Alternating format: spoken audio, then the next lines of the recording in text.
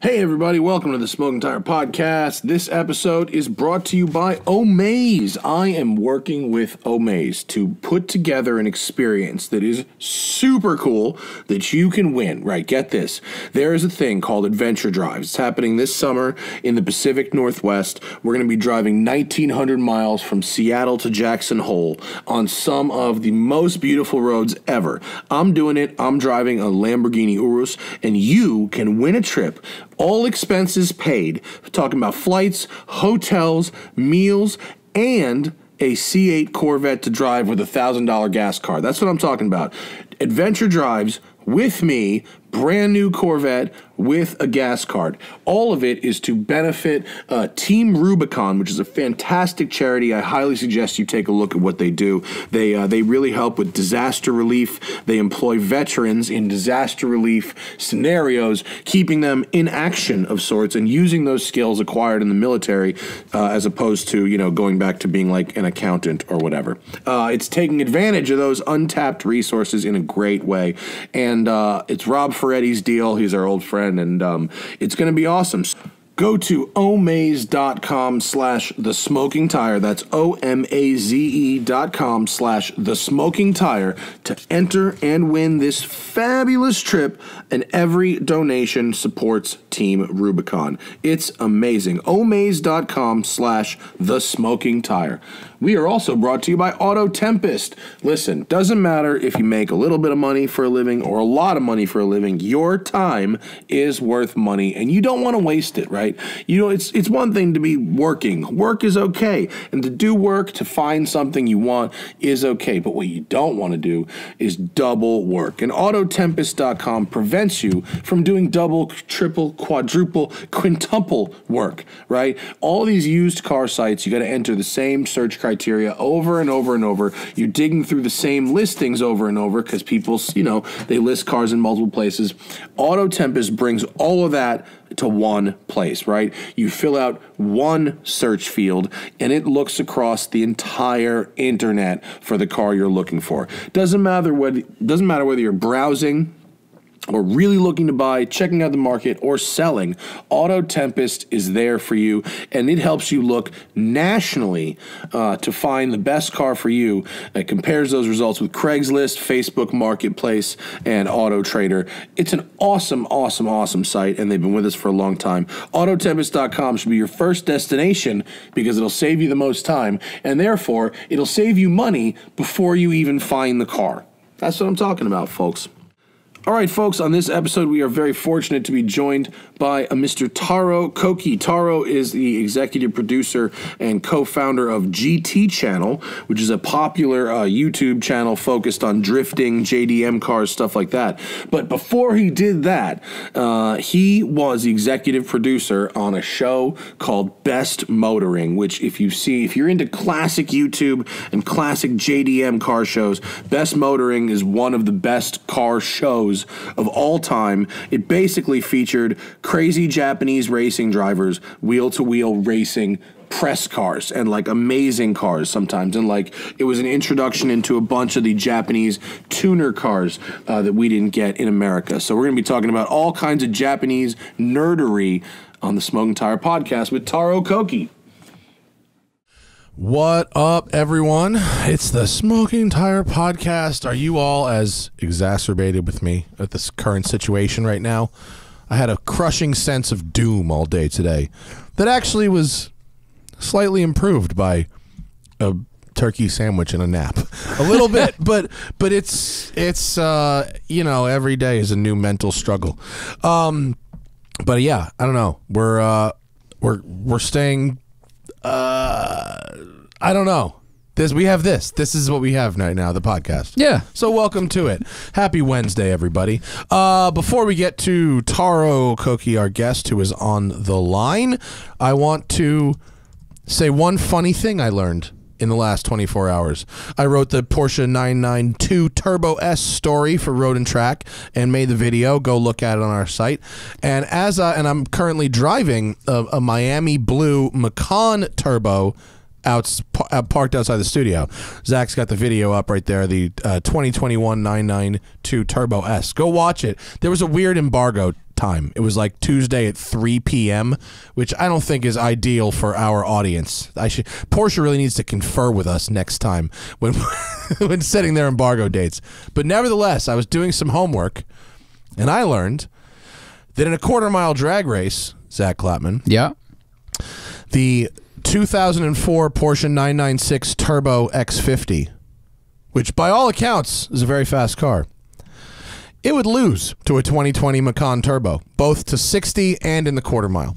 Macan Turbo quarter mile, 12.2. What? 12.2 for a Macan Turbo. Wow. Yep. So think about that, folks, because I wrote an article basically that's 2,000 words on why the new turbo doesn't really make any sense, because it's just way faster than you can use, and they sell one that's that's cheaper than that, that's still even faster than you can use. And we have the Macan, the crossover, is faster in a straight line to a quarter mile and 0 to 60 than the 2004 Porsche 911 Turbo X50. There you have it, folks. Very cool. Let's go to the phones and Taro Bienvenue, the masked villain. What up, brother? Can you hear us? What happened? I don't know. Taro, can you hear us? I can't hear you. What's going wrong? Hey. There we go. There we Oh, go. there you are. What happened? Are we in real I thought time? this was the proper attire for the day, you know, California and everything. Are you in a Or grocery Southern store? California. Are you broadcasting?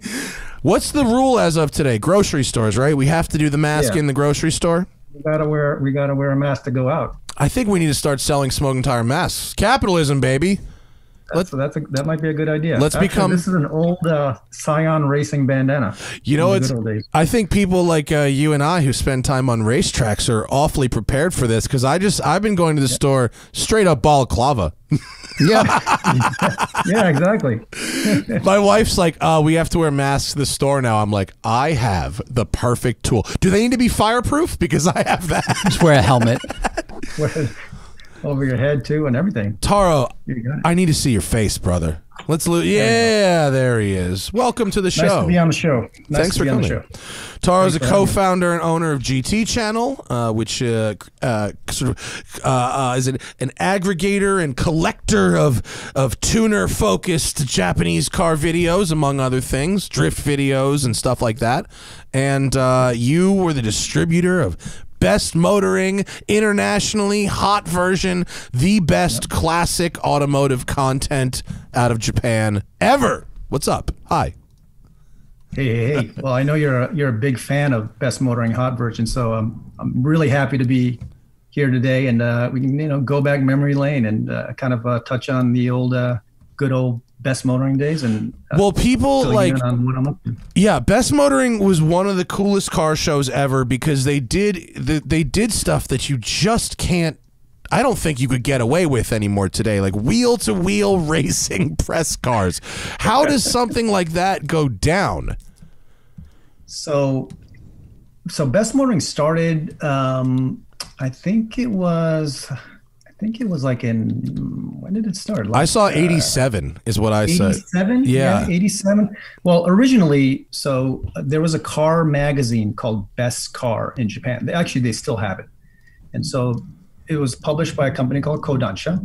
And Best Motoring is basically the video version of Best Car. So the guys at Best Car said, hey, we should go, while we're at the tracks and everything, we should just start shooting some videos, and it was kind of like a add-on to the magazine for a while. Were they doing the wheel-to-wheel racing for the magazine? Oh, okay. No. At the beginning, they were just like simple driving impressions, not even at the tracks. It was just like driving around Hakone or scenic routes, basically. What is like Best Car and Best Motoring? Is that as corny in Japanese as it is in when you translate it into English? Does it sound? It probably is a normal sounding name for something in Japan, right? Yeah, it's one of those English things. It's like it's Best Car. It's like combine two words together, Best Motoring, and you have a product. That's usually how you name YouTube channels now, actually. Yeah, right. Yeah, it's true. It's End good up being SEO. the best name.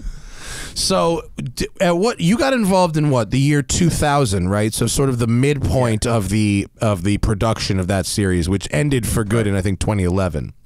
Yeah. How did you become involved? So, you know, we had a business at that point already. We had a website actually that basically told it pop culture, Japanese pop culture. We wrote about and shot photos about Japanese pop culture, and the automotive section was the most popular section. And two of the guys that I used to work with, Katsu and Masa, who are now the founders of Built by Legends. I don't know if you've heard about these guys, but I have not. Anyways, they came to me and said, "Hey, there's this thing called Best Motoring, and we should get the rights." And at that time, I was kind of away from the automotive scene. I was like living in South America, and I was kind of like, not really following automotive that much. And Best Motoring kind of got me back into cars. So we went over there and said, "Hey, you guys have something really special. Can we do the English versions?" And to be honest with you, we had no idea what we were doing. we had never, we've done some translation work, but we've never done any type of video production at all. And, you know, back in the day, you needed to go into a studio to do anything, like even graphics and voiceovers, and we had to until like 2005 it was crazy expensive to do anything on video. Like me and my friend Larry Casilla made like a video in 06 or 07, and we needed a real helicopter for it. Like we needed a camera that had like shot cassettes I'd never fucking seen before, and had to do like thousands of dollars in transcoding. Like it was like craziness. Yeah, exactly. I mean, there were no, I mean, the early days of Best Motoring, we literally had to use PowerPoint and like print out the subtitles. That's fucking, it's like South Parking the subtitles. Right. I mean, it was crazy. And, you know, there were no GoPros back then, you know, it was like everything was shot professionally. Yeah. And we would get the master tapes, and, you know, we would start by translating everything. We write everything up and then translate it, and then write, you know, a stack of like papers, like little, we'd like have to like print out these pieces of paper with the subtitles so they can scan it. And wow, it's like so OG lower thirds. Yeah, it really is. It's literally like South Park cutting out paper. It's very crazy. Were you? That's how OG I am. Did you get involved in any of the production of the series once you became the distributor? Did you only collect shot footage, really? No. We anytime they went overseas, so our relationship grew, and so I would, you know, we would be invited to the shoots, obviously. So when we could go, we'd go, and anytime they would go overseas, we would be like the coordinating producers for them. So when Sam, you know, was featured, Sam Mitani. Yeah, Sam Mitani. He was on our show last year. Yeah, good dude. Yeah, exactly. So we arranged that, we produced that one, and when the hot version came over with Tsuchiya-san to do the American Toge series, we did all of that on stateside. Yeah, the American Toge series too. Yeah, I forgot about that. Oh, look at the snow one. I love this picture Zach just found of like snow rallycross in press cars. Yeah. It's fucking crazy. Yeah. Same circuit. No, that was crazy. It's wild. Why? How? What was it about the Japanese, like, was it the culture, the production of the TV? Like, why was it totally okay for them to like straight up be racing these cars? They in America, that shit just won't fly. Yeah. So, you know, it started from a magazine and it went over to, so they were legit, you know, moto journalists, right, at Best Car. And then they branched off. The president was actually the same guy, and he hired a bunch of dudes to do the video version at Best Motoring. And so the first thing they did was like, okay, we're gonna, you know, if we're driving this on video and we're being shot on video, we can't, you know, half-ass anything, because they're gonna see that we're like kind of half-assing it. So it just became this thing where, if we're going to take it on the track, we're going full blast, guys. And the manufacturers kind of were cool with that. They're like, okay. And they kind of got on board because Best Motoring and Best Car helped sell a lot of cars in Japan. So it was already a respected a media outlet. So when the video started and they were like, we're going to take these cars out and battle them, full blast on the track, manufacturers like, okay, well, if I mean, I can see some manufacturers' perspective as, okay, so this is it's a marketing expense, it's a press car, and these are professionals, and if it gets written off, all right, that's the cost of doing business, I guess. But like, there's episodes of the show where you see F40s and Diablos and shit. I cannot imagine Ferrari is getting on board with an F40 in Best Motoring. So those are the ones that we really had to work hard to get. So the Japanese cars were cool, and some of the European car manufacturers, the branches in Japan, were cool with lending us cars. But Ferrari, for example, Lamborghini, all these guys, we had to borrow them from regular owners. That's imagine an owner letting you wheel to wheel race their fucking F40. Exactly. That shit is nuts. So the insurance was just like it was just like crazy. You could get a policy for that, huh? Yeah. So we'd get it just for the day. So they would get it just for the day, and they told me about it. But I've heard some crazy stories about Wait, and you guys, did you always start the slower cars in front so that the faster cars would move up through that pack? And so therefore, it makes the race more interesting and fair, but it also means whoever's car's in front, like, they're going to be encountering more vehicles than if they had started at the back. So, if it's private owners, you have to be like, by the way, 8 cars are definitely passing you because your car is slower. Yeah, it wasn't, we called it reverse grid, but it wasn't always like that, though. Sometimes it was just, you do the fast cars go up front and they'd run away. But since the battles were so short, there were only like 3 or maybe 5 laps, at most. So in order to get as much excitement out of the battles, they would do the reverse grid. And also, just going back to the manufacturers, the fact that these were all professional race car drivers in the battle, that gave them a little bit of peace of mind, I guess. Mm-hmm. Like Gansan Motoharu Kurosawa, the older gentleman. So he was actually a Honda factory developing driver. He was a test driver for Honda. So they were cool with Gansan going out with the NSX or, any of the Honda cars. Right. So you got to shuffle the guys who's in what car depending on. So all right, well, this dude can. So if you watch Best Motoring for a long time, you'll see that Gansan is usually in an NSX during these battles. Nakaya is always in a Mitsubishi because he was a Mitsubishi test driver. Interesting. They kind of like, chose their guy, I think and a couple of things that really stand out to me from that show is it introduced me as an American to a lot of the brand name Japanese tuners, like Veilside and HKS and a bunch of the guys that had, these kind of complete builds. I really, watching this like tuner Skyline like battle, like he pulled it up. Was it a Sylvia or something? It was Veilside. Veilside Supra battling an F40. I mean, that's like, oh shit, that's a David Goliath kind of thing. I might have seen RWB for the first time on Best Motoring, maybe. And definitely HKS for sure. And I think that was really interesting. And I also think that they did such a good job. It might have been the translations and or it might have been because it was the guys were like yelling at each other while racing, but I thought the racing drivers, like, really their personalities came through, even though I had like no idea what they were saying half the time. It was so great. We tested a lot with that too. Like at the beginning, we used voiceovers for the race car drivers as well.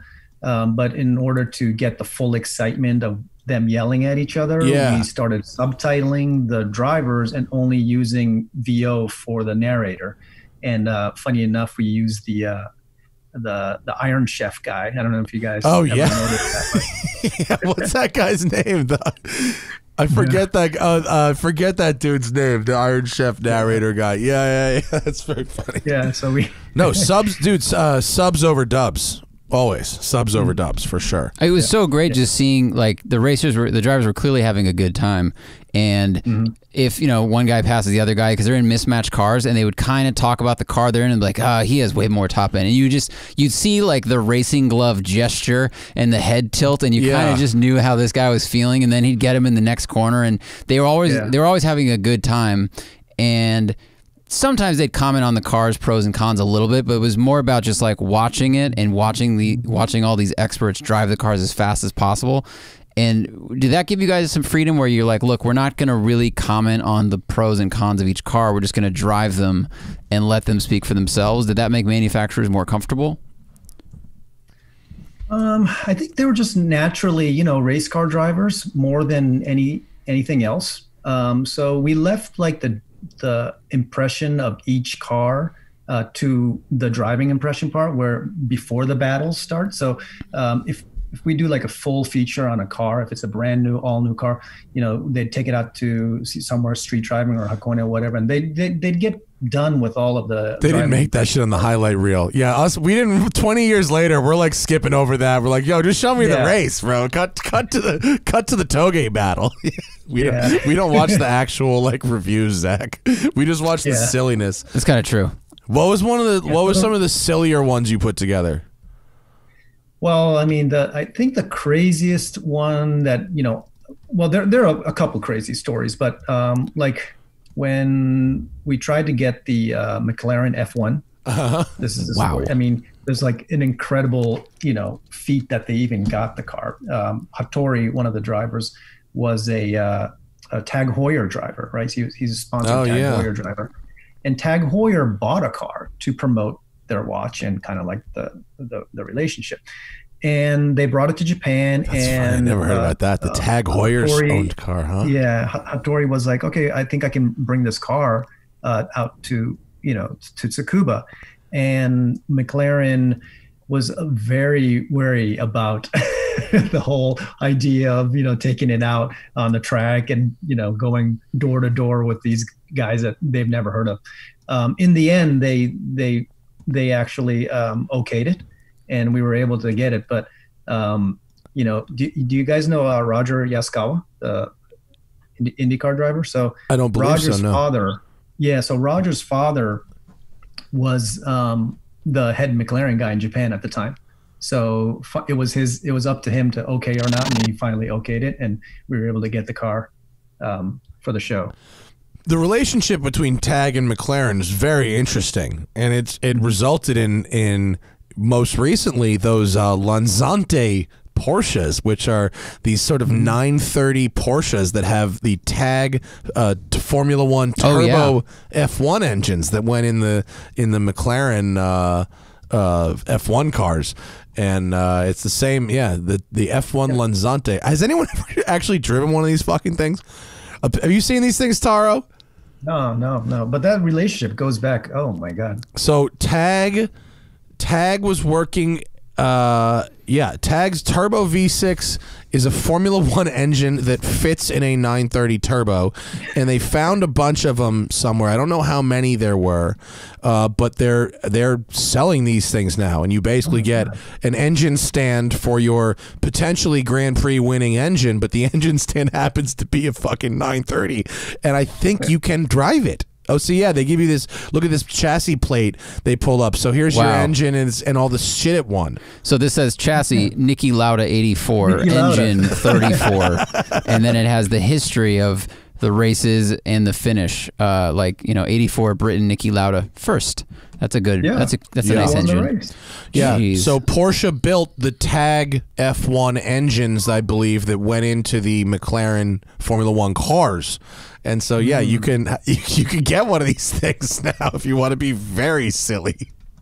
to take a left into left field there. But it's an interesting relationship between Tag and McLaren that I don't believe still exists anymore. But what do they race that thing against in the battle, Taro? I don't remember. I mean, if Zach found the video. It's probably out there somewhere. Zach found. I think I did. Is this just the road test, or is that the actual battle? I don't know. It seems like it exists. It's in 4x3. It's from 1994. Right. Yeah. No, that's it. Here's someone mobbing it on the track. Oh yeah. Here's the we trying to scrub ahead to see what they raced it against. Oh, it looks like. Oh yeah. Here's a race that has like. Is it kind of regular cars? This looks like this is a 45-minute episode, so it might be a montage of like race cars in the McLaren F1. Oh, I'm not sure, but people can find it. But you guys would have roofs out there, F40s, and then you'd have like. The tuner series was awesome to watch, like HKS versus Veilside versus, and then like STI versus Evo versus. I mean, you never saw that stuff here then or now. You really. Yeah, the STI versus Evo battles were legendary. I mean, whoever won that month. I mean, it really reflected the sales of like the following month. Wow, so, that's awesome. Mitsubishi and Subaru, like they came really prepared. I mean, all their cars were like, they were. I mean, it's funny because it's all public now. But one time Nissan really messed up because Tsuchiya was driving a R33 GTR. I don't know if you guys have heard of this story, but it was like. Awesome, right? And he's like, this car is badass. It's awesome, and he bought one. I think he actually bought one, and then he realized that the car that he was driving on Best Motoring was like. Oh no, it was a ringer. I knew where you were going already. Oh no! Yeah. And he was so upset about that. Yep. It's funny. I mean, it's like on Wikipedia in Japanese, but that's hilarious. Yeah, they sent a ringer out. Yeah, that's a good. Everybody away, right? And Stu was like, "Man, this is the best car I've ever driven." And he goes out and buys one. It's like, what the fuck's going on here? Oh my god, that's funny. I bet that's happened elsewhere in the automotive journalism world. I mean, one of my favorite Chris Harris stories that he told in the podcast is that his mother wanted just a nice fun to drive station wagon to take her big dogs out in, and so he goes out on some local like used car place and buys this Audi S4 Avant for his mother, and about a couple weeks later it's kind of acting up and acting weird and not driving right, and he all of a sudden gets a sense of familiarity about the car, and it turns out it was the very same press car that he beat the absolute balls off of 3 years before. He was drifting it. He completely smoked the diff, and he bought his own press car. But oh yeah, Zach also pulled up the story, the legendary Chris Harris Jalopnik story, where he called out what year was that? 2011. 2011. He called out Ferrari for their press car ringers. They would show up, quote, prepared or something like that. Mm-hmm. Yeah. Just putting your best foot forward. Did you have manufacturers on Best Motoring show up with like full teams and transporters, and they have their chassis guys and yeah. I've seen whole teams arrive with the cars. They take that shit really seriously, man. Oh yeah. I mean the chief engineer would sometimes show up. just to make sure that everything's running fine. I bet. Yeah. Sometimes he won't even be on camera, but a lot of times they would come on camera too, and we'd interview them. But they'd show up even without an appointment for an interview. They'd just come along. Shit, this guy's really here, huh? I mean, we've been to car tests where there's no wheel-to-wheel racing. Sometimes it's time. Sometimes it's just a track day. Yeah. And they'll send an engineer just to make sure the car is set up well because they want your impression of the car to be as good as possible. Now just imagine if it's like, this is a national TV show and it's racing it's a race. 5 cars. Yeah. It's amazing. Yeah.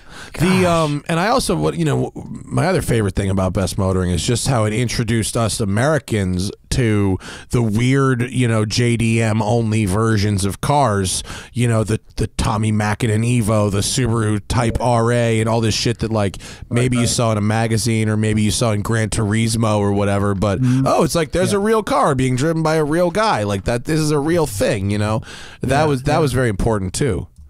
Right. So like a lot of the cars that the U.S. viewers only saw in like Gran Turismo or best motoring had all those cars, right? Yeah. Like the Type R's, even like Type R's, and like you said, the STIs and special version, tuner versions. These were all in you can either see them in Gran Turismo or in the game or on Best Motoring, and that was the only place you really got to see these cars like being flogged. Yeah, and it's like perfect for our time now, because now it's like people our age, like me and Zach are late 30s, and the people like us, we can import these cars, we can buy them, like ooh shit. So it's actually like a pretty good reference, to go back. Yeah. So I was over at Top Rank. Sean. Yep. He sold me both my right-hand drive cars. Yeah, he's the man. Top Rank Importers. Go to importavehicle.com. If you're in California or anywhere in America, they have a lovely inventory right now. Yeah, those guys are, they know what they're doing, and they do, things the right way. And, all the cars that we drove back in the day are, even the R33 from January this year, you can import it. Yeah, I've been meaning to go give Sean a visit. I told him, I said, the next R33 GTR that you have coming in that doesn't already have an owner, I'd like to come take it for a day and go play. I haven't driven an R33 before. Have you driven all three generations? Yeah, I have. What's your favorite Skyline generation? I think I like the R34. It's just because I'm in love with like the Mines tuned R34 GTR, but I like R32s as well. The 33 is just not my kind of thing. It's kind of like a lot of people. I think it's kind of, heavy and not as agile as the R32. It's not as menacing as R34. I think I'm with you on that, even though I admittedly have not driven a 33 and would like to have a go. But I owned a 32, and it was 80% of the way to a 34. It was really, except for the sixth gear and the power, it felt very similar to the 34. The 34 had like, better air conditioning and shit, but and it was like a nicer thing. But like it was, you can get pretty close to the feel of a 34 with a nicely sorted and mostly stock 32. Did they change like the computers and diffs and things much between those two generations? Were there a lot of updates to that kind of stuff? Taro, do you know? I mean, I think they definitely updated stuff, but I don't know if there's updated. Go ahead. It's updated, but it's basically the same setup though, hardware wise, and the computer's completely different, but it uses the same all-wheel drive system, same engine, Yeah, they just added the sixth gear, and the ratios are a little different for the 34, but like the overall experience of driving the two cars is really, really similar. They're those things are so nice. They're just such nice cars. Yeah, I got to get one of those from Sean one of these days. Yeah. What do you got? What are you driving these days? I'm a family man. I'm a surfer. I drive a 4Runner now. Okay. Yeah, 4Runner's cool. I get the truck life. I get it. Yeah. So tell us about GT Channel. Oh yeah. So we were just over at Sean's house shooting some videos about how to import a GTR to the US. This year we're going to be ramping up our production a little bit. We did this merger and IPO in London. So I've got some funds to create some fun stuff this year, so I'm really looking forward to that. But this virus thing kind of put a hold to everything. But we're planning on releasing a whole bunch of new stuff. Yeah, it would have been a good time to have like a big backlog of content, wouldn't it? Yeah, I know. We're very lucky that we still have the press cars trickling through, but unfortunately. I had some very exciting press cars that were canceled and press launches that were canceled, and so we still have nice stuff to drive, but it's not the heavy hitters that we were looking forward to. But I suppose we should count our blessings that we are still working at all, huh? Yeah. So we'll be Sam Mitani and James McKeon from No Braking. We have a little podcast going on every month, but we're going to be ramping that up to every other month now because we're just sitting at home, So that's why I was asking those questions. About Wirecast? The Wirecast. Yeah. No, I mean, if Wirecast works, there's other ones too, but Wirecast works. Everyone's got their own sort of methods. We've we've done the additive method. We started with just sound and then video and then the live and then it really kind of right. It's just cumulative. I've always been all video, so. Oh yeah, there you go. So I always want to go live, and I always want to do video. And I know. Sam and James are like, well, let's just record this on Zoom first. And yeah, no, your first couple definitely don't try and balance the live all at once. You'll fucking lose your head. You know what I mean? When you did you have a favorite driver when you were working on Best Motoring? Did you vote for somebody, or was it just kind of like? Just watch what happens and smile. I like Gansan a lot. He's a really nice guy. I heard so I met him. I met him this winter when I was in Japan for the Tokyo Motor Show. I bumped into him, and he's like 78 years old. And they were telling me they went to Nürburgring a couple of years ago, just like maybe 2016. They did kind of like this Best Motoring revival, one-off DVD. They went to Nürburgring and they had Gansan, drive a 911 GT3 and AMG GTR at Nürburgring. And since he was like maybe 76 at the time, they brought a couple, drivers out there, to take it out to Nürburgring. Okay, well, Gansan, you can just be, the man and just hang out and reminisce about the good old days. And once they got there, he was like, I think it's the old race car driver, blood started boiling. Oh yeah. He was like, let me go give it a shot. So he gets in, and it's unbelievable. I mean, they were telling me that he clocked like the same time as the younger dudes. Yeah, he was just out there. Yeah. It comes out, they put it, they push it down, and then they get to the racetrack and they, they smell the race gas and the rubber, and it's like Popeye with the spinach. It fucking comes right back. Yeah. Zach and I went to film something at Bondurant School in Arizona, and Bob Bondurant's 80, 79, 80, and we're filming and we just hear like, and some like ZR1 is doing like drift laps. And we're like, what the fuck is that? And it comes over and there's Bob getting out. And he goes, I like to keep my reflexes up. And he's out there fucking mobbing, still fast. Mobbing. He could go down at any second, but he is going to go down at 100 miles an hour when he does, man. That guy. Yeah. Those guys, you can't discount them just because they're old, man. They get in the car and they'll just destroy it, Totally.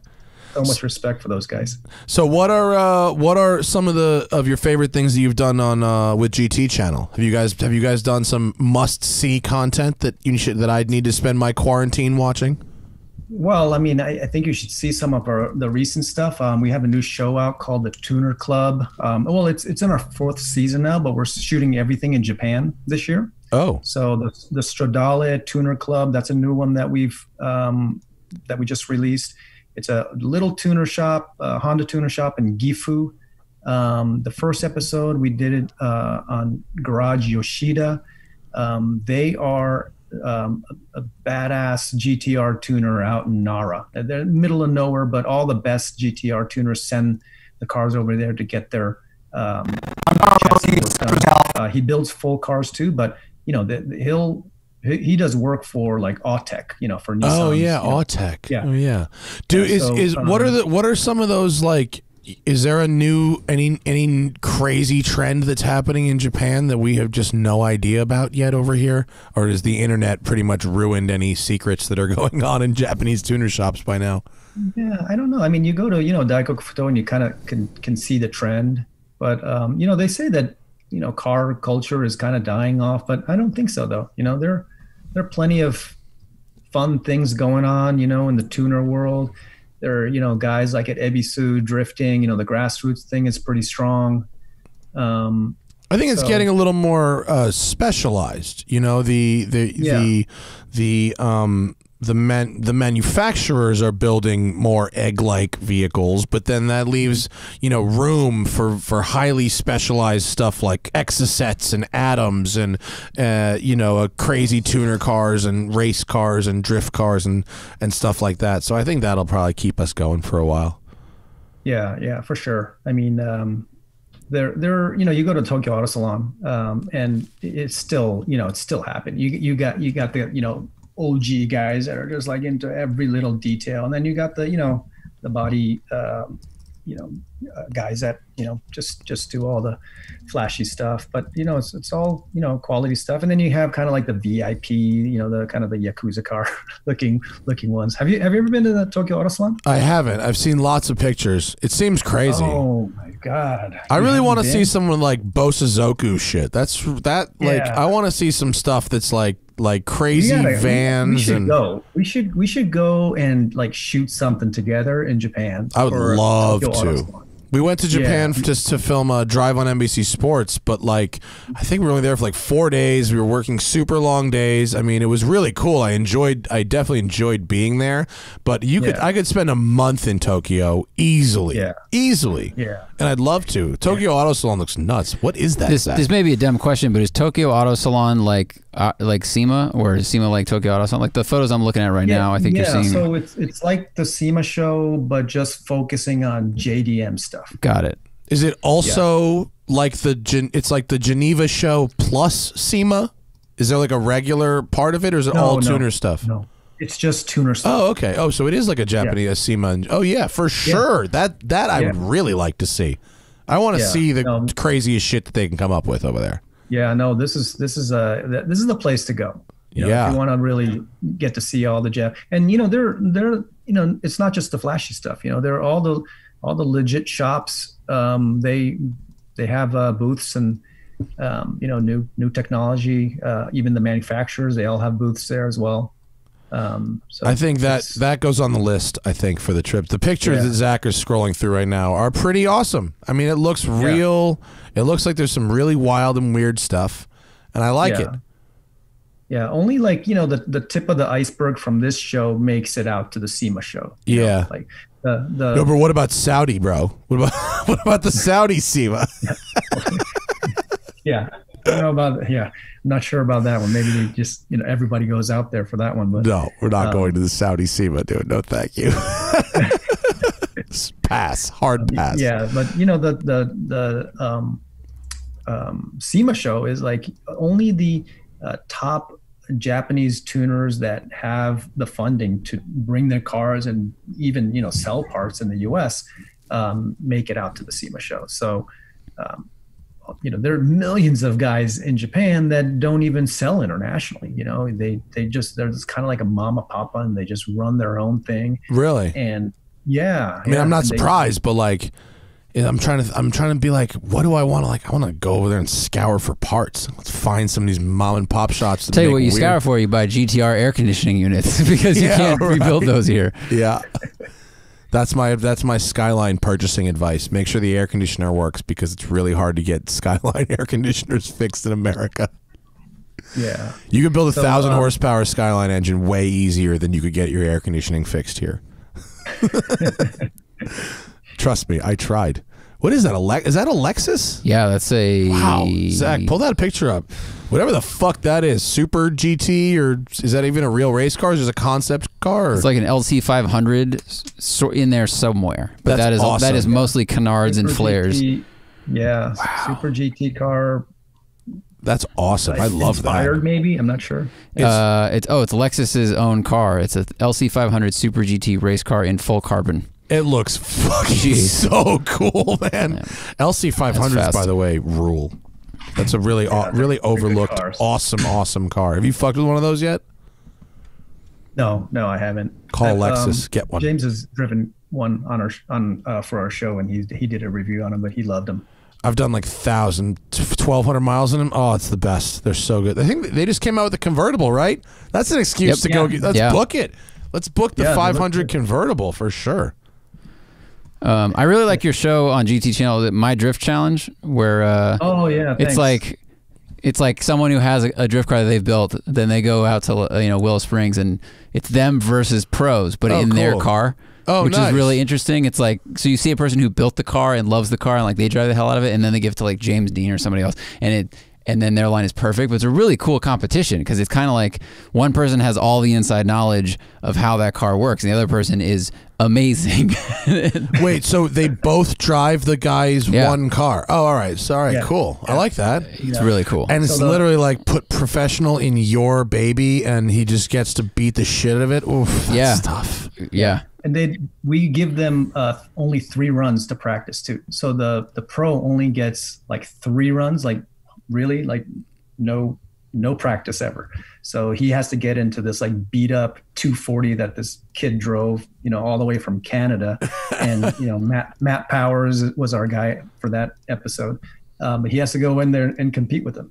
And the guy knows, the kid from Canada or wherever, he knows his car inside and out. He built it himself. So this one was the one with Teddy with the R32 Skyline.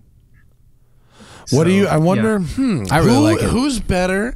I mean, I like this challenge because it's like, does the guy who knows the car, is he going to kill it, or the guy that's super good at driving, can he just get in anything and kill it? Yeah, like how quick can the pro adapt? Yeah, because we know some pros that, or especially if they're precision drivers in movies, like they need to be able to learn a car quickly. Yeah, and be able to get that slide and hit that mark and stuff. But not everyone can do that. It's a really special skill to have, even if you are a pro racer or drifter or something. And then you've got sometimes these people who build their own car, who have never driven like a good car. Like they don't know what Taro, like when we were filming our show Tuned for Drive, there'd be people that would build this crazy thing, and I go, and I'd see the thing they built, and I'd go, other than this, what is the fastest thing you've ever driven? And it would be nothing like there was a guy who built just this bonkers Corolla. It was like a 1975 Corolla with a supercharged 1UZ in it, and it was Mad Max as hell. And he had literally never driven any sports car of any kind besides this, so he had absolutely no idea what good was. How a car is supposed to perform. Right. And so here I go. A journalist who's never been in a performance car. He's not a race car driver. He's never been in a fully set up car. So he has no idea. Right. He has no standard. Zach has pulled up the video so you can see the car. Here's the most shocking thing about it, and I mentioned this car specifically, not because I was surprised at how bad it was, but because I was surprised at how good it was. This guy was either a savant of savants or just the luckiest dude on earth that happened to build something that landed right smack dab in the middle of awesome. But I just think it's very interesting, especially to go back to your show, like what if we put the guy who built that car in, a stock 240 or whatever, something that would be easy to slide but is like not his car, Yeah. That'd actually be a fun like Mythbusters style twist to the end of that show, right? Yeah, you flip it. Put you in something normal and see how you do. Yeah, like you just get like a stock Camaro SS or something, and then put both drivers in the Camaro and be like, now let's see, you know what I mean? I think that could be an interesting twist. Yeah. You can have that one for free, buddy. The pro has won every single episode, though. So I guess we do know the answer to that. Yes. All right. They just have their width of like driving different cars and knowledge is just so much of an advantage. Yeah. Like as you say, these guys have never driven any high performance car most of the time, right? Yeah. So they only know their car. So it's their sweet spot is so small, compared to like these drivers that can drive anything really well. Well, it's a snowball effect. I mean, the more experience you get, the quicker you adapt, and the quicker you adapt, the more experience you get, and round and round and round and round and round. When I first started driving, when I was like in high school, I used to think that some stick shift cars were very easy and other stick shift cars were very hard. Like, nah, not really. You just need to adapt to like where does this go and how fast. And the more you do it, the easier you can adapt. Not so hard, but I'm not surprised the Pro won. That's that's a good bit of data. Have you had someone bring a car out with hand controls yet? That might be an interesting twist. No. Okay, like because like Chair Slayer, if you brought his car out, that would be interesting to see if a pro can adapt to that. I know that Forsberg did it with him a couple years ago, and it was really interesting to watch them try to connect those wires like hands to brain instead of feet to brain. That would be interesting. Well, I mean, for some drivers, just going from left-hand drive to right-hand drive is difficult. So if hand controls, I'm sure it's a whole new. Yeah. You ever drive a car with hand controls, Taro? Huh? You ever try it? Hand controls? No. It's not that hard, actually. Really? Yeah, you mentally it's hard, but actually the mechanics of it are not that hard. I mean, I don't know about Chair Slayers. He's got some crazy custom deal, but I've driven like a regular sports car that has basically just a lever, and you pull it for gas and you push it for brake, and it's actually not that hard. It's actually fairly easy to get used to. Yeah. What's hard is you don't really think about it when you're driving normally, but like literally keeping tension on a lever. Imagine driving for an hour and the whole time you have to keep tension on this lever.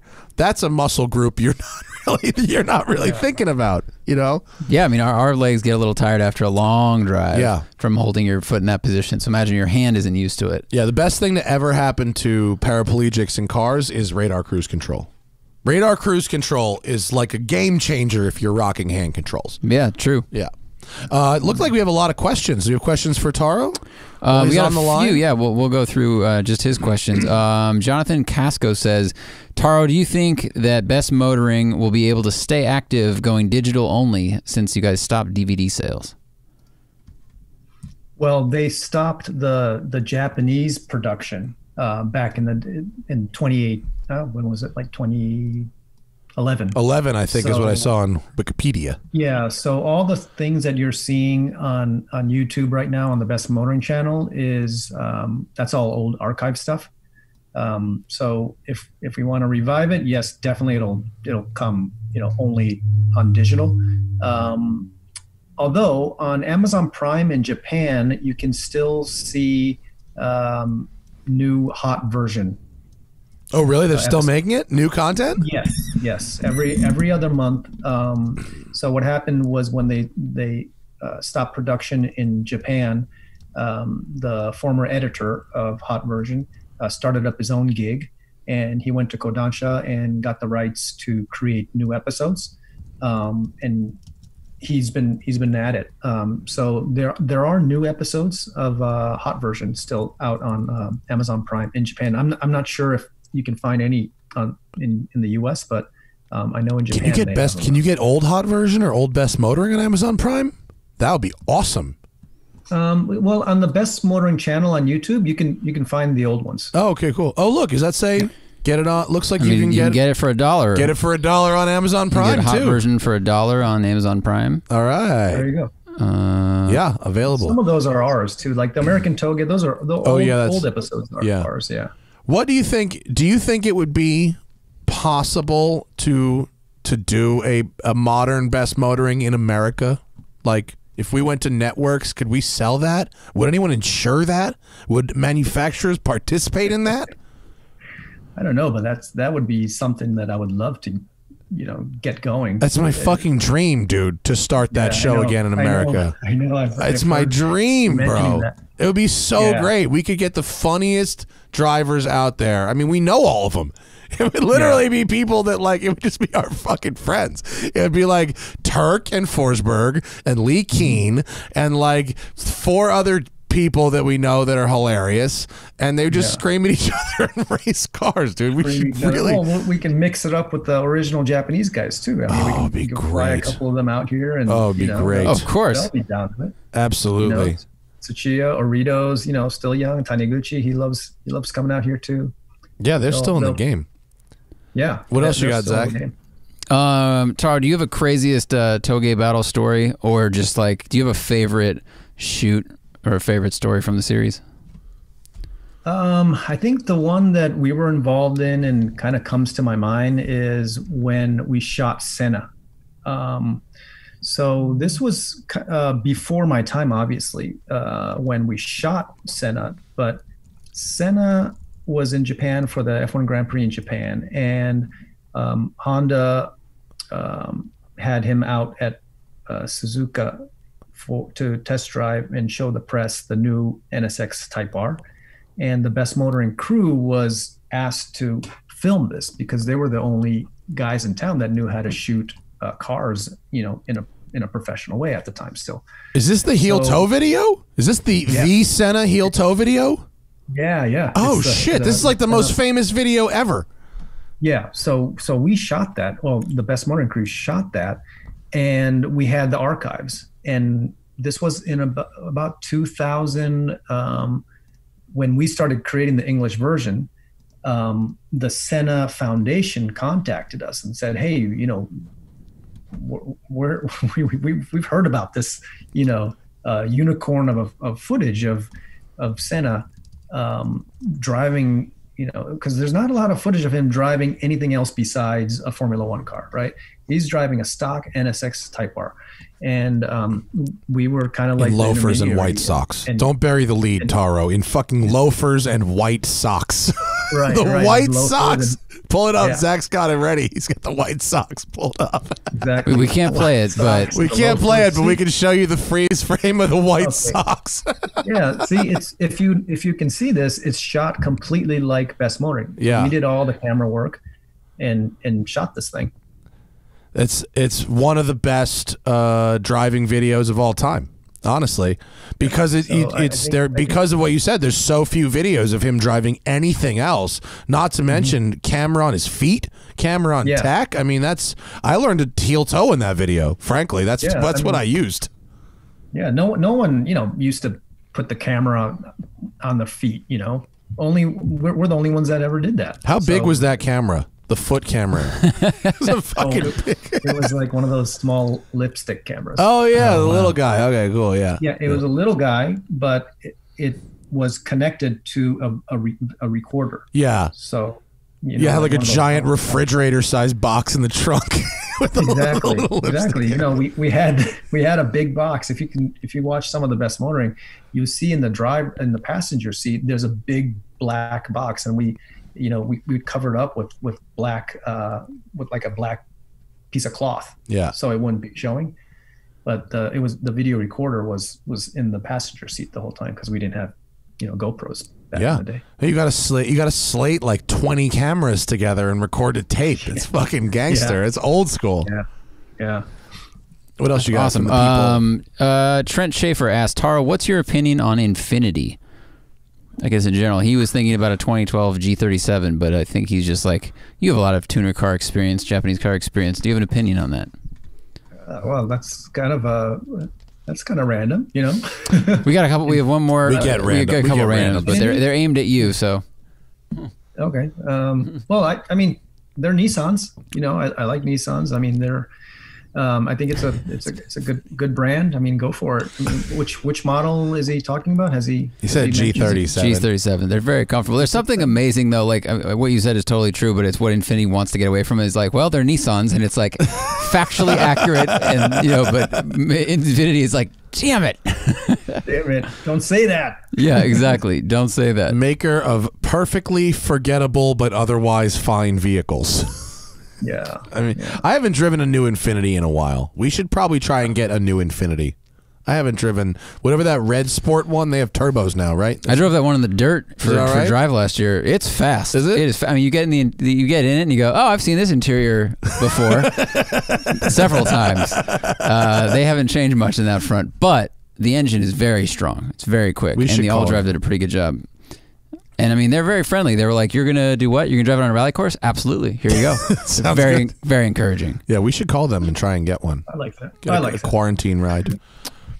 Last one for Taro is from Dylan Boshaw, and he says, "Are blacktop beam swaps from Altezas a special enough motor to be a worthwhile swap in an RA26 Celica GT liftback?"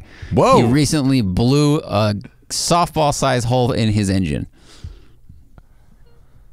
Oh, can you break down that question? Do we need to back it up? Can you break that down a little bit? He blew his motor. He has an RA26 Celica GT liftback. Okay. Popped the motor. Needs a new motor, and he's looking at an engine from an Altezza IS300. Is that special enough for the car it's going into, or would you do something else? Oh, is that special enough? What's a liftback Celica? Is that a like an old like 70s, 80s? I think it's the boxy one. How old are we talking about?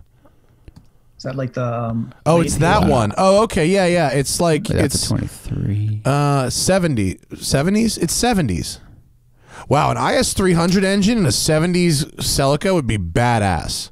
I mean, that would be cool. It'd be kind of like an old Hakoska kind of, right?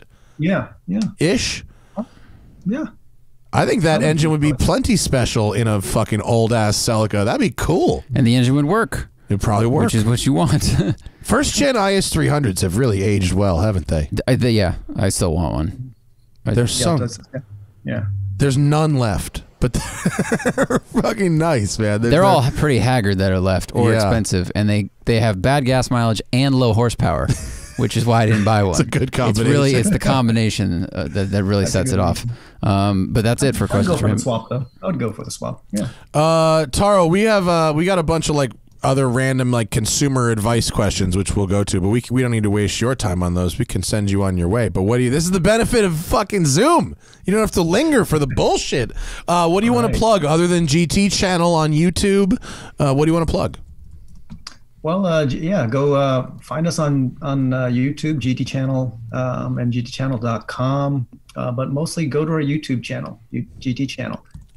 Like and subscribe, people. Like and subscribe. Like and subscribe, please. And we have an exciting network too. It used to be the GT Channel Creator Network. Now we're just calling it Creator Formula. We are working with a technology group that is part of our company now, and these guys are really smart guys. And Matt, I explained to you a little bit about what we're doing over there, but it's a really it's so advanced, to be honest with you, that half the time when these guys are speaking to me, I really don't even understand what they're saying. But it's like, Taro, you go and keep on making content. Our technology, we're going to use AI to flush your content through this pipeline, and we're going to mark up all of your videos, and your videos are going to be able to, we're going to be able to link your videos just like the rest of the internet. So I was like, well, that means that I can put e-commerce links or links to my channel or links to my friend's channel or links to products that appear in the videos, all in the videos. So yeah, basically it recognizes things in the video, and you can link, like if you put correct me if I'm wrong, Tara, I remember this from the call last week. If you have if you have an AEM intake in your engine bay, and you show a shot of the engine bay, the viewer could click on the fucking intake in your engine bay and go to the e-commerce site. Whoa. Was that correct, Taro? I think that's about right. Yeah, right. Yeah. And the software spots the stuff somehow. Yeah. The AI does this video recognition, and it can recognize. So if we went in, facial recognition is used for tuner parts. I like it. Yeah, exactly. I like it. It would take forever, right? If we did it manually, but the AI does it for you. So that's the beauty of it. And we're testing it out on GT Channel. But all of our creators and our creator formula in our network will be able to test this out pretty soon. So we're really excited about that. So also, find us, creator formula, and take advantage of this new technology that we're developing. Sounds interesting. Check it all out at GT channel. Thanks, Taro. I really appreciate your time, and Thanks, guys. we need to figure out how to pitch Best Motoring to somebody. Someone that needs to fucking make it, and I think we probably need to start with the insurance company. Maybe we need to get an insurance company on board, but yeah, I'm tight with Haggerty. Maybe though, you think Haggerty wants to roll those dice? That would be amazing. What if Best Motoring is brought to you by fucking Haggerty? That would be amazing. That would be amazing. Brought to you by Haggerty. It would be sick. If it's anybody to insure it, it would be those guys, right? I know. They like to have fun. They do. Those guys they're interested. I'm gonna call them. They're interested in weird shit. Between all the guys that we know, there's got to be someone that wants, to. I'm sure people want to do it. I think the hardest part is going to be the insurance, and I think the second hardest part is going to be the manufacturers.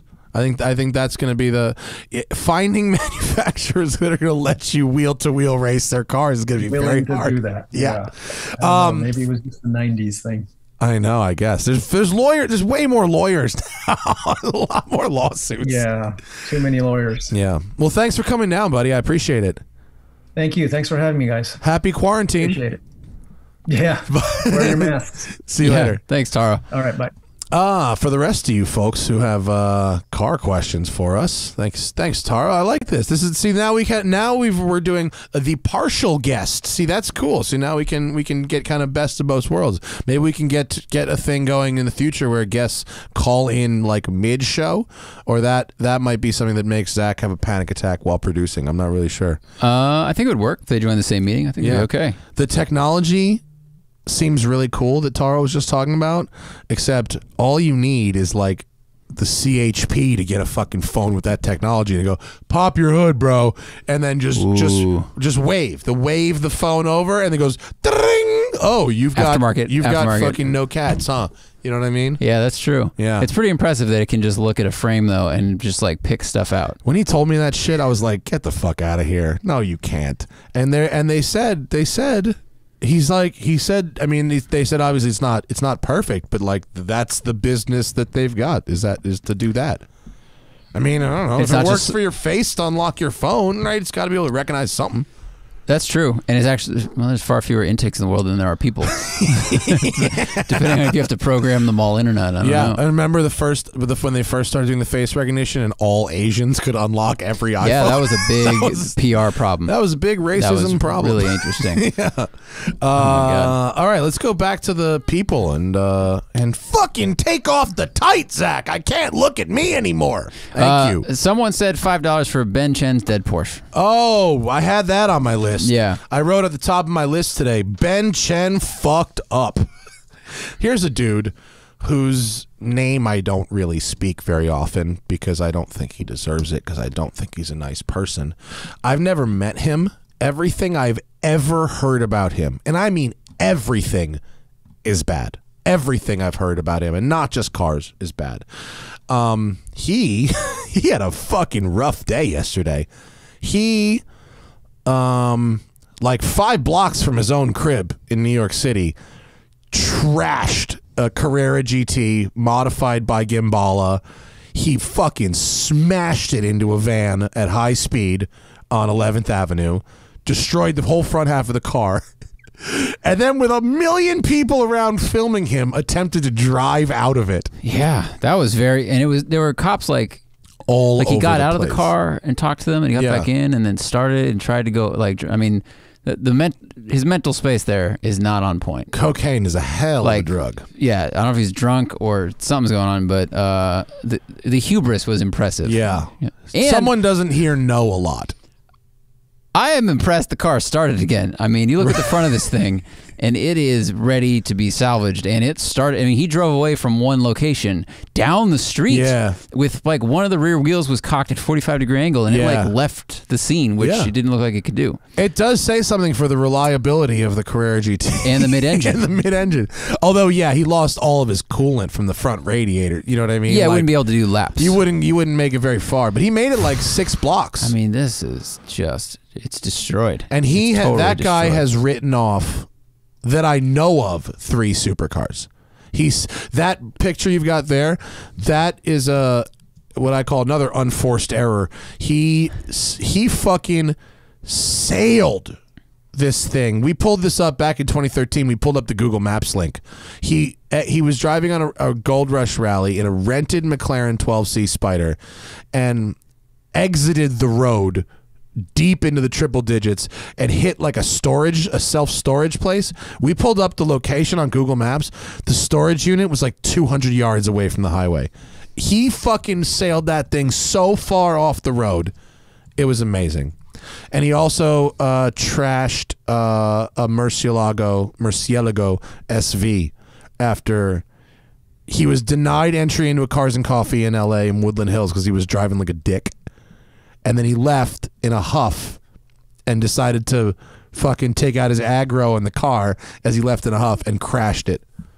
So he's like really good at driving. That's my point. Charged with drugged driving, says update the Drive. from today. Yeah, yeah. I mean, cocaine is a hell of a drug. I'm not sure exactly what drugs he was on, but I'm betting coke is one of them. Crashing your Carrera GT and trying to drive it out is about the cokiest thing I could think of. It's confidence powder. It's extremely from what I have observed in Los Angeles. Yeah. People that can't put their shoes on are like, I'm going to start a business and a band tonight. You're like, you aren't starting anything. Guys, coronavirus is fucking keeping people inside. I know what we do. Let's do standing miles down 11th Avenue. Come on! Come on! Yeah, I mean, it's like the roads are empty. But if like four guys went out and just like street drifted and it was, shot it and they did it well, didn't hit anybody, like we'd all be sharing that video because it'd be cool. It's a fine line between clever and stupid. Glory and defeat, right? Yeah. Such a bummer. I mean, dude. So nice. I mean, look. Affluenza. That's 100% affluenza. Remember that kid in Texas who never had a consequence in his life? This is where you end up. Well, it's I can't remember who did it once, but it was the math of like a Lamborghini to a billionaire is like a T-shirt to me. Oh, I did that. Math if you actually and it's like really the percentage of the scale, which is an interesting thing to see. It's like today I donated a T-shirt that I'm never gonna wear. It was like a shop shirt that someone gave me, which was cool. But I was like, I'm never gonna wear this. This is. If you were a billionaire, you giving that shirt to somebody would be the same as someone giving you like a Lamborghini. Right. Yeah. Yeah. Yeah. I did that math once and I got very depressed about it. The economies of scale. It was someone else did did a similar version of that scaled math, which was like, how much is the difference between a million and a billion? And it's like, if you had 1 million seconds, it's like 13 days. And if you had 1 billion seconds, it's like 20 years. It's like 20 years. It's like a whole That's a great way to look at it, yeah. Yeah. 1 million seconds. What does that say? 1 million seconds. 1 billion seconds is about 4 months shy of 32 years. Yeah. And 1 million seconds is like 2 weeks. 1 million seconds is 11 and a half days. Yeah. Wow. That's a scale. 11 and a half days, 32 years. And apropos of our current financial situation, 1 trillion seconds is 31,710 years. Wow. Yeah. So anyway, if you have so much money where money no longer has any value, that's how you treat. Oh, here's the video. Look at this. Boom! I mean, for people listening, just go to Instagram and look up Broadway Auto NY, all one word. Security camera footage of It's Gambal GT just it's going straight across the road, pointing straight, loses it. Coming in real hot and just starts drifting, and then just drifts right into a parked minivan. Luckily, I don't think anyone was in it. And I'm amazed watching this. Look, the minivan moves 5 car lengths, and it jumps in the air. Yeah. I mean, this is a good lesson in just. Here's a question for you, Zach. It's really bad. Hypothetical situation. Do you think that minivan could have done 0 to 30 miles an hour faster under its own power, or faster by being rear-ended by Ben Chen, coked out in a Carrera GT? Well, there's no way it's getting out of the hole like that, Bob. I mean, he does a wheelie. The van does a wheelie. Front wheels come off the ground. I really hope no one was in that van. But yeah, that's the fastest that van has ever accelerated. Jeez, I mean, the force of a car hitting another car, because I don't know. We don't see it that often. If it's in a race car, like, you know, 2 NASCARs are going 200. Yeah. They kind of touch and slip. I mean, then the crashes can get really bad, but it's a more controlled environment. This is like, bro, hitting a parked car at 90. God, car's not slow. Yeah. No. Those are the thoughts. Take up bicycling. Thoughts? Question mark. Give up your license. Can't do it. Let's see. What is the quietest daily driver for 15 grand? Miguel Flores asks. Used LS 400. Correct. Oh yeah. What is the CD of that car? What is the drag coefficient? Low. Like 29 or 2 on the 2s. Yeah, it was low. Like that's another piece of quiet people don't think about. Also, they don't think about their tires. Also, really true. I mean, huge spread between loud tires and quiet tires. And it's both. It's like compound and width, like and tread pattern. Like all those things matter a ton. Shout out to people that did English translation on Best Motoring. Thanks for making good content in the crazy times. I thank you guys for your donations during these weird times. Yes. Thank you for paying our rent monies during this time. In our opinion, what is the most overlooked sports car? From Laksha Pratap. Audi TT-RS. It's the best car nobody ever talks about. I fucking had a great time on that episode of Drive mobbing the TT-RS. Even on the track, it was great on the track. So much fun. Very fast. Yeah. And extremely moddable, extremely durable when modded. That 5-cylinder engine has a cool sound. And is very, very stout and robust. That thing can make huge power. Huge power. There's a guy in Venice who's got one. He's still driving around on no tags. It's painted chalk. He's driving around no tags, and it's got an APR license plate frame. He's running something hot because he's got the fucking super burble tune going with it, and it's that, you know, it's the 5-cylinder, so it's that real guttural down low, and this dude's fucking stunting this thing. He's real happy to be driving it, and when we did one lap of America, I was shocked at how fast this thing, the TT-RSs were for their displacement, which in one lap of America they divided 3 liters, and so it's a 2.5, which is good. But I think that's the best sports car nobody ever talks about. Zach, anything to add on that? What else is great that nobody really talks about? There's not a lot of secrets out there. Yeah, great things are usually talked about. So that's what makes them great, usually. Yeah. I mean, I think the RS3 or the TTRS gets overlooked because the RS3 is its cousin, and it's kind of the more practical one, and you know, offers the same thing. It's a similar feel, but there is something about being in a coupe versus.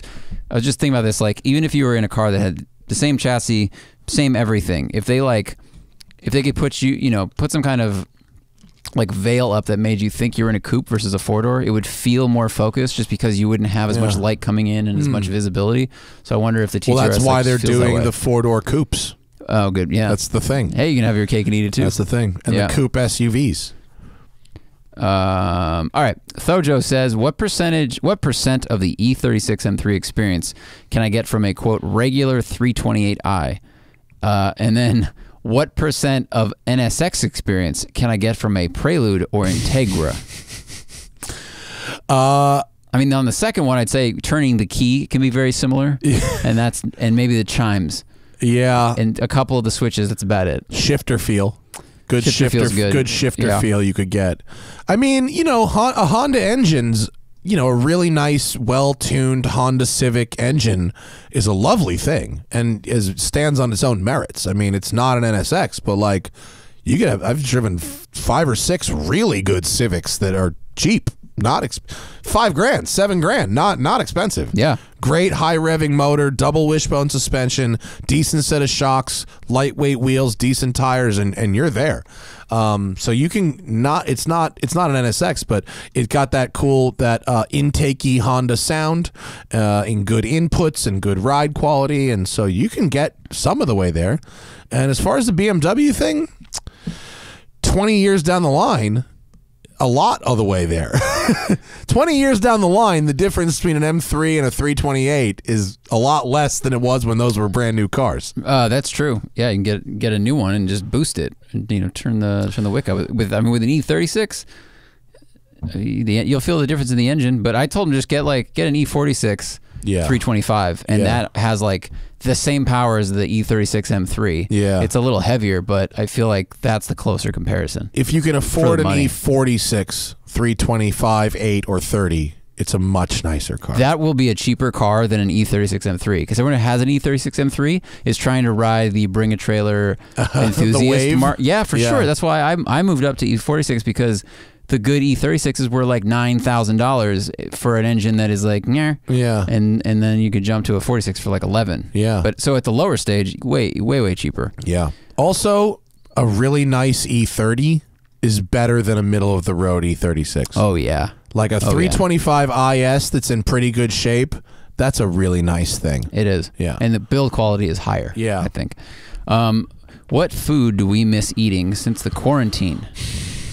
It's not so much the food, because we can get a lot of things delivered, and I'm a good cook. I miss actually going to restaurants and so being in being in groups of people, realizing there's people outside our fucking house. You know? I miss a little bit not having to do the cooking cleaning. Like I've done that for a couple weeks, and like I'm enjoying. It's kind of meditative in a way, like to get away from my work day. But at a certain point, I just want to like sit down and have someone bring the thing.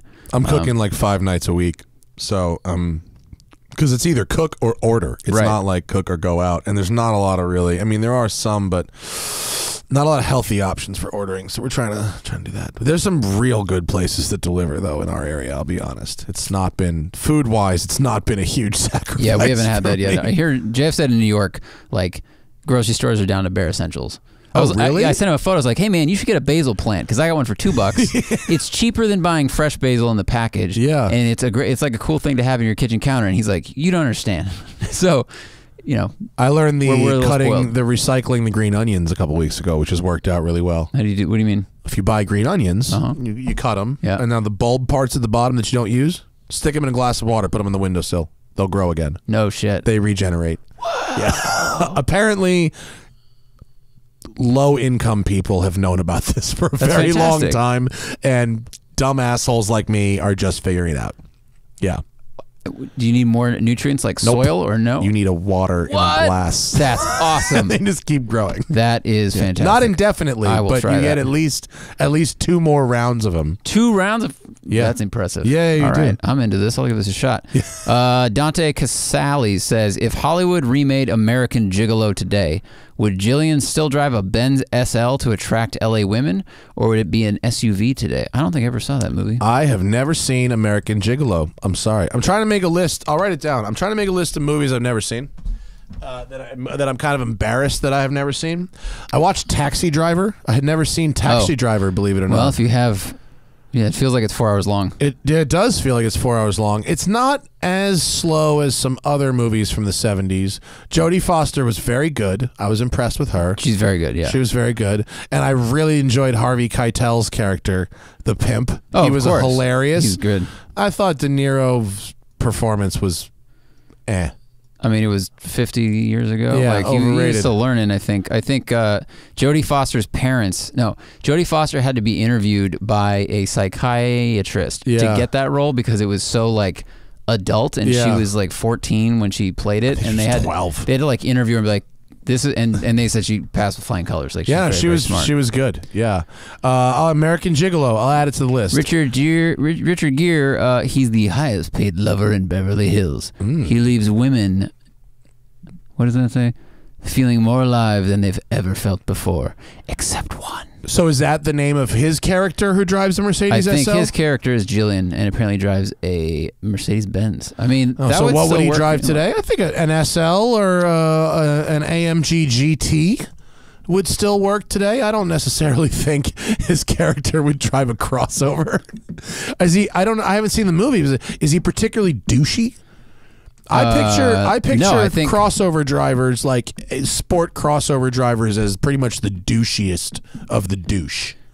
I think what they're saying, I think his car, this SL, is like, that's how good he is at fucking and being company, is he can have the SL drop top. You know, he can afford that, which everyone else in LA is like an agent or a lawyer, and they have the same car, and he's like, my dick gets me that car. I think he drove a Tesla. I think you're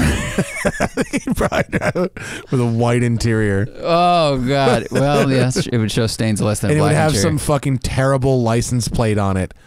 That's something involving no non-use of gas. Powerful. Yeah.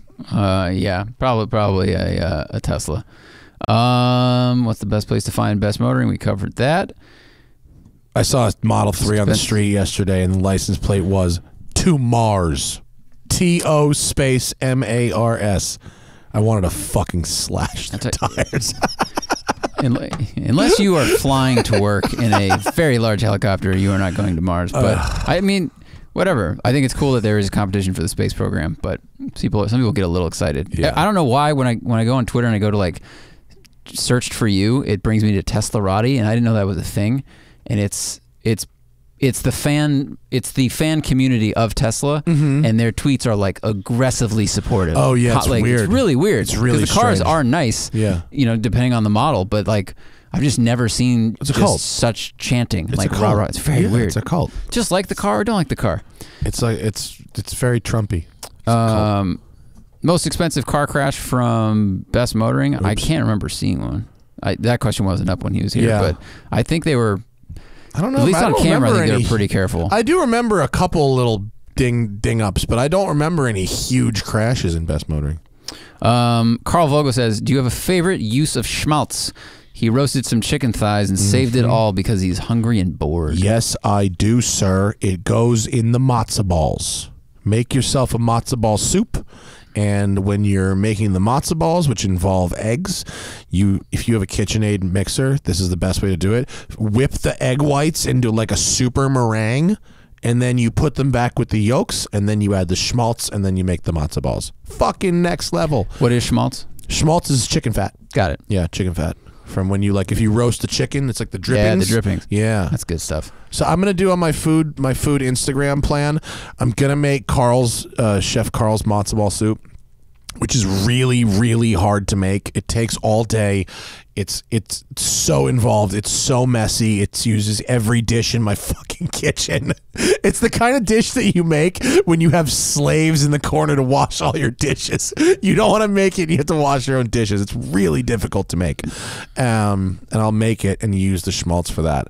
Speaking of Carl, very sad news if you hadn't heard. Vic Henley passed away over the weekend. Vic was a comic. He was one of Carl's best friends. Oh, wow. He opened for Ron White a bunch. He's a really talented comedian. I was on Opie podcast with him a couple times. From Alabama. Yeah. He ate all the fucking edibles I brought in New York. Right. He was cutting them out of the tin. Oh, you guys did like a New York street show sort of thing, right? Oh my God. He was just one of the funniest fucking people. It's so sad that he passed away over the weekend. He had like a blood clot or something. Oh my God. Not coronavirus related or anything, but Opie is fucking crushed, obviously, because to lose Carl last year and now Vic, and it's fucking poor guy. Wow. But R.I.P. Vic Henley. We fucking love you, buddy. Sorry. No, it's okay. Super I was downer. Looking at his page, but there's not enough time. Brandon Martinelli says, how often, if at all, have we seen or experienced racism in the car business? I mean, like overt? So I don't know. I mean, I haven't. Oh, there you go. I haven't personally seen any like overt racism. Now, I have been told by, I've heard that like, okay, it's difficult for people of color to break into the car media business. I've heard that. Someone once criticized me for not hiring people of color, even though the only person I've ever hired is sitting in this room right now. Framed a different way, Matt, 100% of your hires are white. I've personally witnessed far more sexism in this business. People are really terrible towards women in general. Yeah, I've heard some pretty bad stories from various female writers. I've heard that a lot more. I think I told the story the most. I don't want to say the most racist thing I saw, but like I went to a car show and it was in Orange County and it was all fucking supercars and you know it's in tuner cars and a bunch of different stuff and kind of Orange County's a nice area. I saw there was one black person there and I watched a cop make him pop his hood. Not maliciously. It was under the guise that he was curious about the car, but the black kid, who was a young kid, was driving his shop, like he worked for a shop. He brought the shop car to the car show. It's not his car, it's the shop car, and the cop made him pop his hood in front of me. And I told the kid in front of the cop not to pop his hood. I was like, don't do that. Fuck, hell no. I was like, you don't trust that guy. You know what I mean? It turned out fine, but like that was the most like, oh, this guy of everyone here, Montana tags on the Sennas and all this shit, and you're gonna make this dude pop his hood on his E30. I was like, that's a little. Granted, that's not particularly egregious in the grand scheme of racism, but it was enough for me to be like, ooh. It's something you'd have to question. Like the cop could have an E30 and be interested, but he also could be very smart and clever and getting someone to pop their hood so that he can write a ticket. Yeah, and you don't know which way it's going to go. Yeah, I don't know. In general, though, the sexism is more than the racism. But I mean, at press launches, like, it's a lot of white dudes. Yeah. It is a lot of white dudes. Why is it a lot of white dudes? I don't really know. I do know that it's very, very, very, very hard to get into this business at all if you don't have some kind of economic security. It just is. You know, and I think there's probably fewer minorities than white folks that have the economic security. Not necessarily that you have to lean on, but it's a risky business. And, you know, that's it. Yeah. I think that's probably true. Yeah. Greg Howard says he just finished Lexus Pursuit of Perfection. Oh, the book. He heard you mention it on an old podcast. Any more automotive book recommendations? He's already read Go Like Hell and he liked it. Yeah, Go Like Hell and Arsenal of Democracy by A.J. Baim are both great. If you haven't read Enzo Ferrari's biography by Brock Yates, that's interesting. Also, Cannonball, of course, by Brock Yates is great. Alex's book, Driver. Alex's book, The Driver, Cannonball is very good. What's P.J. O'Rourke? P.J. O'Rourke. That book's great. Drive Like Crazy. Driving Like Crazy? Yeah. Yeah. Definitely, that's a good one, too. Because that's a bunch of stories of just things he did with cars. So it's like, it's not one kind of theme, but man, that like his story, his telling of how he went and explored Baja, you're just like, no one has a spine now. Yeah. And also, you know, our friends Ryan Zumalin, his book Slow Car Fast is out. You might want to check that out. It's about and millennial car culture. Blake Wrong's coffee table book is out. What? Someone else write something? Ed Niedermeyer. Yeah. The other two, if you want a little more sort of current events, kind of Ed Niedermeyer's book Ludicrous about Tesla is really good. And also, I'm blanking on who wrote it, but there's a book called Super Pumped: The Battle for Uber, which is about how Uber was created and came to be what it is now, and also tangentially related to cars and fairly interesting. Right on. Right now I'm reading Sapiens, which Zach gave me. You gave me for my birthday 2 years ago, and I've been staring at it for a while. It's like 600 pages. Yes. It's dense. It's dense, and I really only read when I travel, and it's so heavy I don't want to carry it. But now I'm reading it home again, so I'm like 100 pages into it, and I really like it. Yeah, it's interesting. I wish I read it earlier, but I'm enjoying it now. Yeah, it's a good time to read it. It is a good time to read it. It's like a kilogram. It's really heavy. I had it on Kindle, and I went camping. I was like out, away from everything, and then reading about human evolution and how we like killed animals, and it was just a really weird contrast to be reading that and going, I've kind of gone backwards now. Big Johnson Bikes says, "Wow, I bet the T-shirts your shop makes are just ridiculous. I don't even know if you have a shop." He says, "Thanks for being healthy and dieting, but not pushing it on us like a jerk." And I don't give a fuck what you do. I'm doing me. Yeah, just do it. I'm not dieting, by the way. I'm just working out every day because I'm not traveling. The irony. I've lost some weight. I'm in pretty decent shape for me. But the irony of me, people were very nice to me the other day when I put up the T-shirt picture because we got our T-shirts for sale on Blip Shift, and I guess I looked kind of thin in the picture. It's a good picture of me. I look thin for me, and people were very nice to me about that, and I appreciate that. I'm not doing anything though. I'm literally just cooking my own food at home, which is healthier than restaurants. I've learned why I think that is too. Why? Because I don't cook particularly healthy. My cooking is in the middle, but we don't get appetizers. We don't get desserts. You know what I mean? I just cook a main course and a side, and that's it. And less drinking. Great point, because you don't have a menu to look at. And you're like, how much work do I want to put in? Yeah. And if you're gonna have an appetizer, it's like, what do we have? Some cheese I can munch on, and you're not gonna like indulge because you're getting offered all these different things that draw your attention. And I like, you know, we're always going to new restaurants, so I want to try some shit. You know what I mean? Bring it out. What do you got? What can you do? You know. But so no apps is an easy cutout, and I'm fucking bored, so I'm doing 7 days a week to the gym. Just doing all the cardio. I'm doing cardio 7 days a week, and one of the only people I'm allowing in my house is my trainer, who's been coming. He's been coming in my house the whole time, and so I make him wash his hands, and I clean all the fucking gear and all the bullshit. So yeah, it's just a ton of exercise because I got a lot of free time. Yeah, Micah Diaz put up a poll on Instagram that was like, are you going to be healthier after quarantine ends or less healthy? It was very interesting to see the different numbers. And most people are going less because they're like sitting at home, which they're not used to. I mean, people are probably moving less because even like those little walks in an office to the bathroom and get coffee and stuff, like that kind of is worth something. So it just depends on how sedentary you're being. We're forcing it. I think the food is different. Yeah, like, it is. Yeah, not eating out is probably much better for most people. Totally, yeah. And Hannah and I are forcing it. Like, she's not walking around an office or whatever.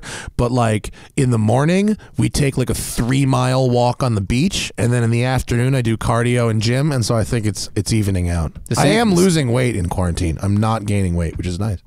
If I went to prison, I would definitely just be doing push-ups and shit in my cell the whole fucking time. I would do so many steroids before I went to jail. I would come out of jail fucking immediately. Yeah, I would be. My spirit would be crushed, but I'd be strong. Whew. Joseph Regan says, "What's the best bourbon for less than $50, or maybe around $100?" Thanks for keeping his Instagram full of delicious food.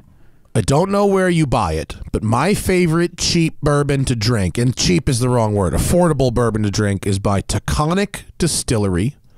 Maybe Zach can find a picture of it. It is their single barrel bourbon by Taconic Distillery. They're out of New York. A friend of mine is one of their head distillers, and he is a genius.